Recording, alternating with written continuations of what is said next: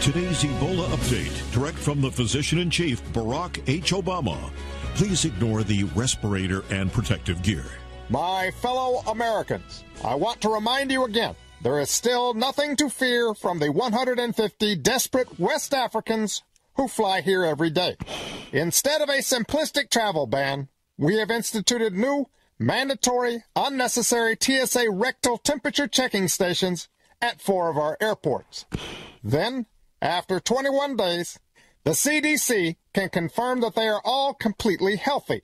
The situation in Texas continues to be stable.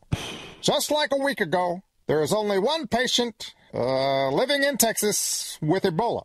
And if you get it, it's your own fault because you didn't follow protocol. Continue to be brave, and we will get through this together. Joe, get out of here. I just need a Kleenex. You're not following protocol. It's only allergies.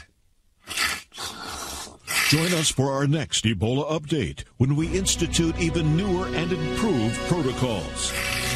Disinfect me again and lock that door.